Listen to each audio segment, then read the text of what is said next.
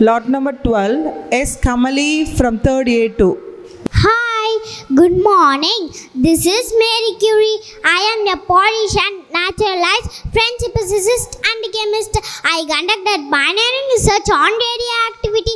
God gave me the privilege to be the first woman to win a Nobel Prize and also the first person to win a Nobel Prize twice. God gifted me to be the only person to win a Nobel Prize in 2 scientific fields. My husband Pierre Curie was a co-winner of my first Nobel Prize. This made us the first ever married couple to win a Nobel Prize. In 1906, I was the first woman to become a professor in the University of Paris. I have also won other awards and medals. Among all these medals and awards, I was very much satisfied when I saw a way to apply my expertise to help save the lives of 100 soldiers during World War I. I realized that the electromagnetic radiation of X-rays could help doctors see the bullets of shrapnel embedded in the soldiers' bodies and remove them, as well as locate broken bones. Moreover, me and my daughter decided to move the technology closer to the soldiers, so we arranged mobile X-ray machines which can reach battlefield. We arranged around 200 radiological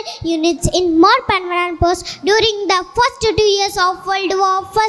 Here I want to say that the satisfaction which comes out from the wholehearted service was a real Nobel Prize and all awards to me. The award given by your own heart, which gives satisfaction and peace to our soul, is the topmost award among all other awards. So love humanity, render to service, win your own heart. Love you all. Thank you. Thank you. I think this morning Mary Curie is very busy. She's running fast. Hats off, dear.